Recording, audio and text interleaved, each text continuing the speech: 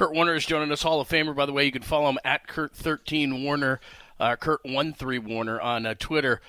You are no stranger. In fact, you might be the biggest underdog story of all time, so much so that they made a movie, American Underdog. So you know the Brock Purdy type of a situation. Having said that, though, Mr. Irrelevant coming in and playing like this, how big of a story is this to you? I mean, it's a great story. And, yeah, I mean, first of all, I'm a guy that loves good quarterback play.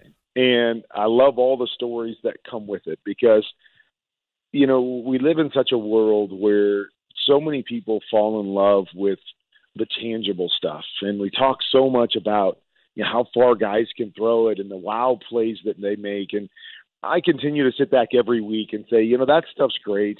But the guys that know how to play the position, whether they can do that or not, are the guys that are successful every week in our business. They're the guys that give their team a chance every week in our business. And, you know, people get so hung up with the other stuff that they lose sight of what it means to play quarterback. And that, to me, is what Brock's doing right now. He's playing quarterback. You know, he's not necessarily having to make a bunch of wow throws, and that might not even be in his repertoire. That's okay. You know, you can be special without making these unique special throws. You can be special by processing information and getting the ball out on time and getting it to the right guy and doing what the offense asks you to do.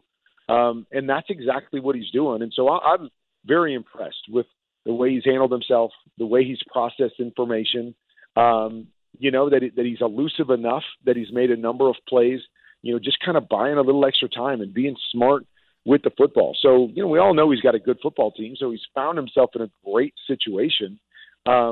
But to me, you know, they're not winning, you know, in spite of him. They're winning, you know, with him or with him being a part of making plays for them. So I've been very, very impressed with what he's done. But I'll also say that I followed him a little bit. You know, he's a kid from Arizona, and so I live here in Arizona.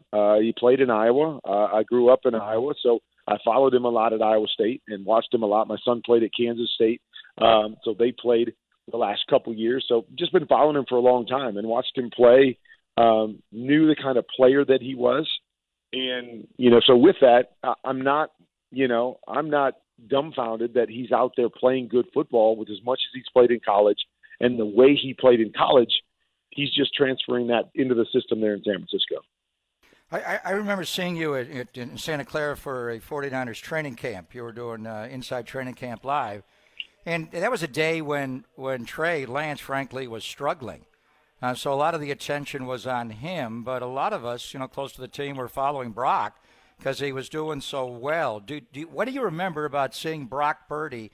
And back then he was wearing number 14, not number 13, back in training camp, Kurt. You know, that was really their first day of camp. And so, you know, I was watching Brock a little bit, you know, at that point. And, you know, there were some struggles that day, I think, for the entire offense, which is to be expected early in camp going against that defense that has been together and you know what they bring to the table. So I didn't get to see a whole lot, and it wasn't, you know, well into camp where he had gotten an opportunity to really, you know, get into things. But again, I mean, what I'm seeing on the field is kind of what I expect based on what I knew of Brock. And that's, you know, to see things, to process, and to make the throws that are there. I think maybe the most impressive thing that I've seen is the way he's handled pressure, and not, you know, the overall pressure of being a starter, but, you know, pressure situations as teams have blitzed him. You know, sometimes I wonder about San Francisco's system in terms of giving their quarterback opportunities when teams pressure them.